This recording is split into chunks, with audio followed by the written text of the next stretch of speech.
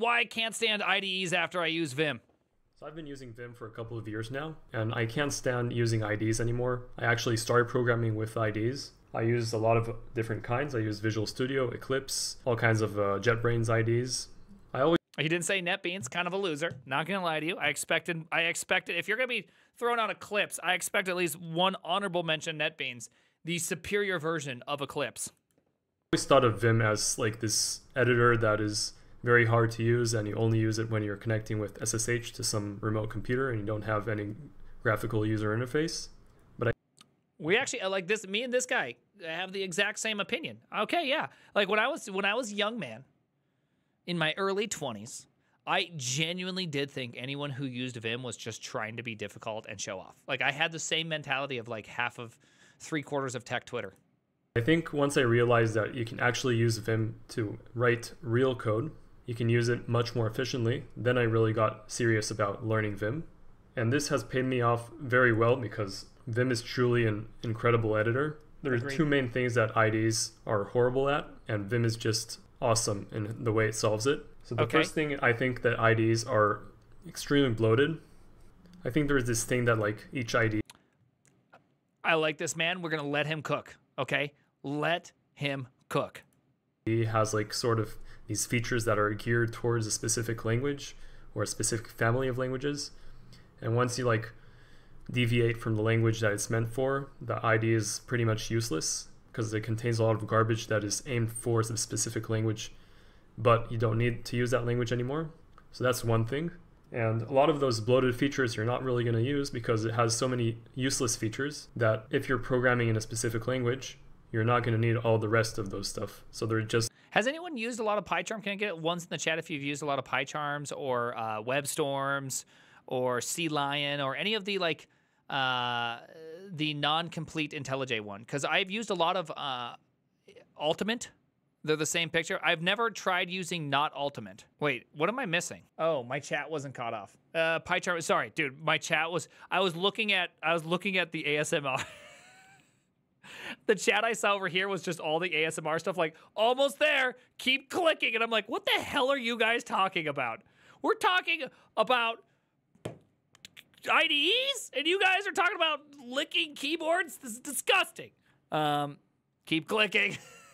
Okay, now that we're back on track, PyCharm is mid. Well, what about it? I mean, do you guys...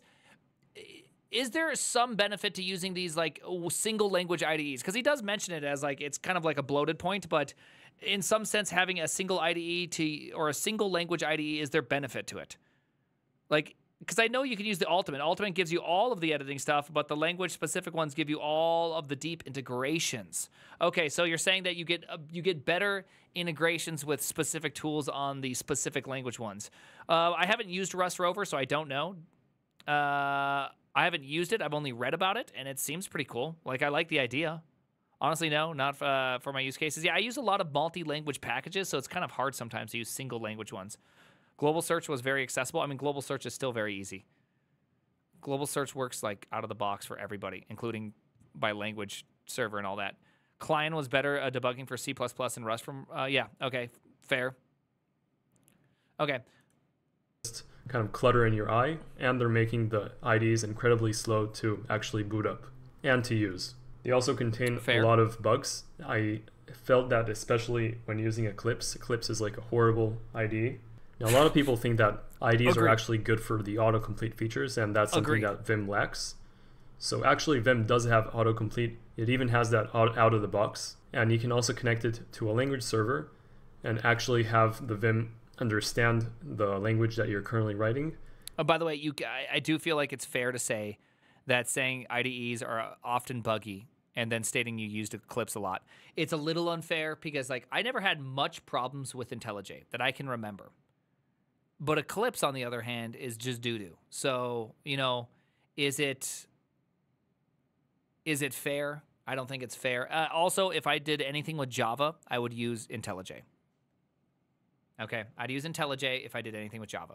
And giving you errors and warnings inside your code. For example, what you can see here, where it says that this constructor function may be converted to a class declaration.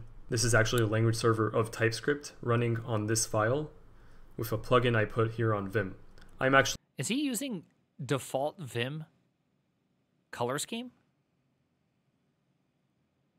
With wrap? Damn, this guy's a Chad. I mean, anyone that's using set no wrap false and default color scheme, I mean, this Giga Chad moment. This guy is flexing on us. Like, I use rose pine. Hey, look, it's Git integration, and I'm using a little bit of rose pine. Hey, you guys like my rose pine? My waifu? This guy's like, no way. We got text wrap and default color. Kind of minimalist on the plugins, so I don't really use a lot of plugins. Yeah. I only have 2 plugins on my setup, and I generally feel that Vim just has so many awesome and useful features that I don't really need any plugin to make myself more efficient. So I think the main thing that is really awesome about Vim that you don't get on any IDE, any other text editor, is the efficient text editing capabilities. For example, something you'll see a lot of people that use IDEs do is scroll with their mouse. Okay, they reach out to their mouse and they just scroll manually until they get to where they want. Just the worst. Now this is really inefficient because sometimes it can take you a long time to actually find the line that you're looking for. Real talk, who here who uses a mouse, starts scrolling, knows for a fact you could probably find it more efficiently, but since you're already scrolling and you have a sunk cost, you just keep on scrolling. You just keep on. You just keep on. Keep it on. You know you do this. Dude, the sunk cost fallacy is so real when it comes to a mouse. Like, I know for a fact that I am 5,000 lines away, and I'm like, not going to happen. Nope, we're going. Like, I know I could do better. Just refuse. Click on the mini map. Let me get back to like where I was. I was on navigation, right?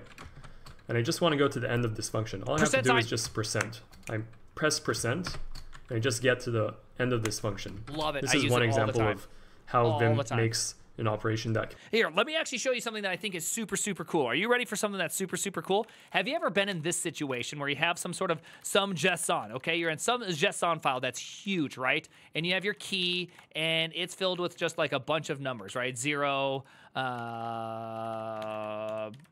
oopsies. And there we go. If, you know, you have a bunch of numbers, right? And let's go like this. Let's take that. Is there a easy way to do this? Yeah, I think there is. All right, here we go. I think we're going to get this one. Record a macro, yap it, paste it down, paste it. I guess we don't care, do we? I thought I had something pretty cool, but I'm not going to be able to do that. Whatever. Close enough. I thought I had something cool. Anyways, have you ever been in this situation, right? Right here, right? Where you have you're in a huge block, right? Have you ever been in this? Have you been in this situation? Have you been in the situation and you want to like get to the end of it, right? You want to get to the end of it. Dude, check this out. I just want to be able to go to either side of these two things. Oh man, dude, hit it with like a little VA. Little VA, do you see that? Little VA opening bracket. Gets me to the end. I'm already highlighted. And now I'm on the end. It's so good. It's so good. It's so good. VA, opener, bam, out. Get him out. Just get the hell out. Get the hell out, right? It's so good. Dude, it's so good. Yeah, because when you have those super huge text files where it's like you just want to find the two ends, it is so hard to find those two ends. It's so nice. It's so nice. Anyways, keep on going. Percent signs it's really an amazing manual thing. And annoying. Amazing. Just scroll with your scroll wheel and just make it with a single press of your button. Same thing for going on the start, beginning, or end of your line. Just 0 and $. Yeah, very simple. I like that. I use Another underscore thing that I really got used to. I usually use underscore because 0 goes to the 0th position. Underscore goes to the first character. Also, so does hat. Hat goes to the first character, but $hat does something different than $underscore. Right? $underscore, you'll notice deleted the line, but $caret doesn't. I don't really understand. Capital I goes to the first character in the line and starts typing in. So capital I, I'm already in insert mode. right? Capital A goes to the end. Super useful. Super, super useful. But for macros, underscores are really awesome because look, I started a macro right here. You can see recording A. I'll start always by hitting an underscore first. So I go to the first character in here and then I start my macro. It's just like such a hack in life to start every macro with an underscore. Only when I started using Vim is actually using search to get from place to place on my code. So instead of just scrolling with my wheel and searching for a specific word, I really started using the search capabilities, and that can get you places much more efficiently. So I think if you actually take away the features that people are used to, the scrolling and the selection and the regular text editing features, you really start to used to these stuff that are much more efficient, like using search to get from place to place, using these shortcuts to get from one place to another in your code. Yep. For example, I can just, from my location right over here, press F and round brackets. And it'll just bring me to the round brackets on this line. F is fine. I'm gonna add to this. Are you guys ready for this one? This is where it gets real super sexy. Okay, we're gonna get. This is gonna get so sexy that there are gonna be multiple people that are gonna be pregnated by the end of this. Are you ready for this one? All right. So what he did right here is he did the old F opening little curlies right there, right? Pretty good, huh? Watch this one. VI opening parentheses. Look what I just did. I highlighted the entire parenthesis group. Okay? Look at that. So I can do a little DI open, and I deleted it. So if I do a little CI open, I'm now off typing. Whole thing. Just gasms. Gasms everywhere. Same thing works with text. So if I go like that, and I just go CI double quote, boom. I'm inside the quotes, deleted everything beforehand. It is so good. Oh, it's so good. And it hops forward. And if you're already in, you just DI that, and then you can do that. Oh, the hopping forward is so good. So that's really something useful, that instead of heading manually to my mouse and pressing on this, I can just do it with a single command on my keyboard. Yeah. So when I go to other people's computers and use something like VS Code or whatever, I'm really missing these features. Having to do it again with my mouse is a horrible feeling. There's the VIM plugin for VS Code. Now, one last thing, another thing that I see a lot of people on IDEs things. do is use the file tree and tabs, both of which I think are horrible, because you can spend a lot of time searching for the file you want with the file tree, and the tabs, the same deal. You search a lot of time for the tab you want each time. Tabs are a mistake. And it's really inefficient. I personally don't use file trees. I used to use file trees. Are a mistake. Now that I'm using Vim, I don't use file trees anymore. And of course, tabs, I don't use that as well. So instead of just sifting through your entire file tree and searching for each file each time, I just like using tags. It's super simple. Why are tabs a problem? You have this list of files that you're looking at, and you have to find the one you want to get to. And either then, once you see it, you have to control tab over to the place, or B, you have to go move your mouse up there and click the one. So you have to manually search, which humans are terrible at searching. And then on top of it, you have to actually navigate to that point. Tabs are fine. Okay, so Buffredo, you're talking about something a little bit different than tabs, right? When he was showing tabs, he wasn't quite showing tabs in the way that we would show tabs, right? These are more like tabs for VS Code, right? Every single file has its own tab up top. So it's not tabs in Vim. Vim tabs are windows. So you can have one set of windows that are dedicated to a bunch of stuff, another set of windows that are dedicated to other stuff, and we could even make like Harpoon work on a per tab basis. So that's a little different. Totally get it. A little bit different. They're just simply different experiences, yes. But nonetheless, it's just that if you're going to search for a file, use a fuzzy finder. If you're going to open up a file and you already have it saved, say in Harpoon, then just do that. Hey, I want to go to the init file. I want to go to the config file. I want to go to the list file. I want to go to the test, right? Like, I don't want to have to think about things. I want to have them already on my little fingy so I can just run fast. You know what I mean? To me, it's just kind of crazy to not have it that way. You know what I mean? It just doesn't make much for sense. The name is I agree with this thing. Let's finish it off. As well. So instead of just sifting through your entire file tree and searching for each file each time, I just like using tags. So I remember kind of like what I'm searching for each time. So if I want to go to like the animation part of this code, I just search part of it and it's just going to jump me right into the place I want to go.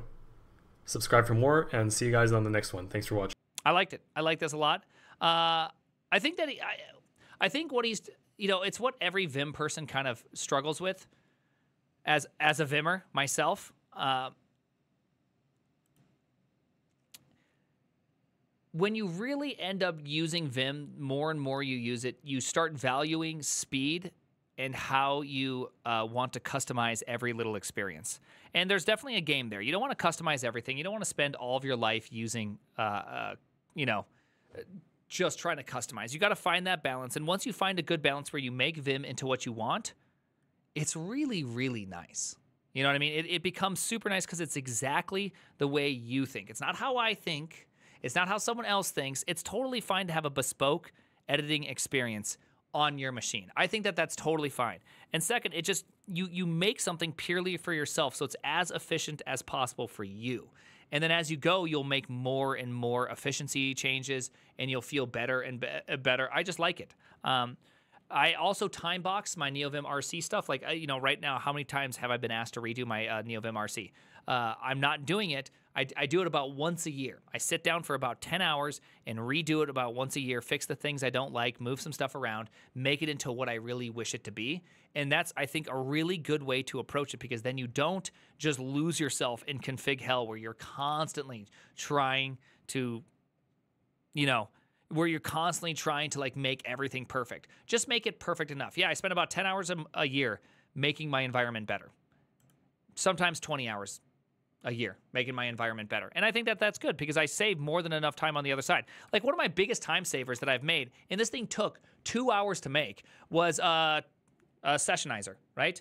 This thing is so effing good. I just absolutely love it. Oh, I'm in Harpoon right now. I want to go to my HTMX Go thing. Okay, awesome. I want to go back. I want to go forward. I want to go back. I want to go forward. It's just a plugin for, it's just uses, what's it called? It just simply uses Tmux, creates an autocomplete, and navigates there. And so now I have all of those still right here, so I can still just go to each one of those places. So I can go back to Harpoon, and it is what it is. I can leave, I can quit, I can close this down, I can reopen it back up, I can Tmux attach, and I'm back where I was, and there we go. Now I can Harpoon it. It's the exact same idea as Harpoon. It's just trying to make it as quick as possible to where you want to be. And it's just one of those things where, yeah, it took like 2 hours to make, but I've literally saved a cajillion hours in navigation. And I love it. The name is the Primogen.